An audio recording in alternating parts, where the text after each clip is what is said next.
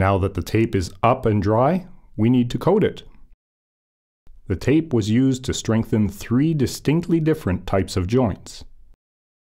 First, bevel joints. These joints are created when 2 bevel edges of the drywall board are butted together, thus creating a recess for the tape and the compound. Second, butt joints. Butt joints are any flat joints that do not benefit from the recess effect of the bevel joint. Third, inside corner or angle joints. Each of these 3 types of joints is coated differently. Let's start with butt joints.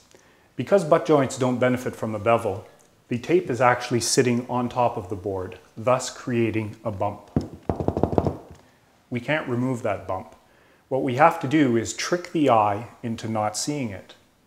And the way to do that is to feather out compound far enough on either side so that there's a gradual slope up to the high point. This will cause the once obvious bump to seemingly disappear. First, apply compound directly over the tape of the butt joint with your 12-inch knife. Make sure to hide the tape with a small amount of compound that is the same thickness the whole length of the joint. Be careful not to expose the tape. Next, apply another coat on either side, overlapping approximately 2 inches. Try to maintain the same thickness of compound for each. Begin to feather either side by forcing the compound toward the center. Remove any excess compound in the process. Now, run your knife flatly and firmly, evening out the center. Not following this step closely will result in removing too much compound and thus exposing the tape. Repeat this for either side. Once you get comfortable coating butt joints, you'll find coating bevel joints easy. Apply an even coat over top of the tape on your bevel joint. Feather on either side, forcing the compound inward and removing the excess.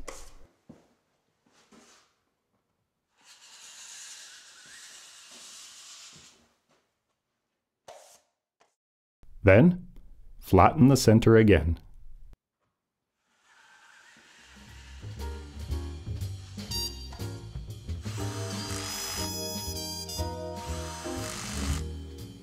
Now we need to coat our angle tapes. Angle tapes should be coated by coating one side, letting it dry before coating the other side. Using a 4-inch knife, apply a coat over one side of the angle tape. Keep the thickness of this coat consistent. Next, even it out.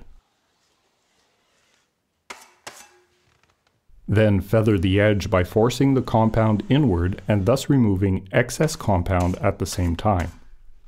Then flatten it out. The purpose of the coating stage is twofold.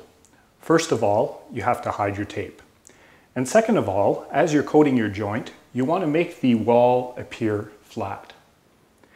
If you don't accomplish both of these things in the coating stage, you'll have to do another coat afterwards to accomplish it. So, if you notice, for example, that you've bared some tape, fix it right away. Don't leave it. Before moving on to the next stage, you need to do 2 more things. First, give a second coat to your fasteners, doing so in exactly the same manner as you did the first time.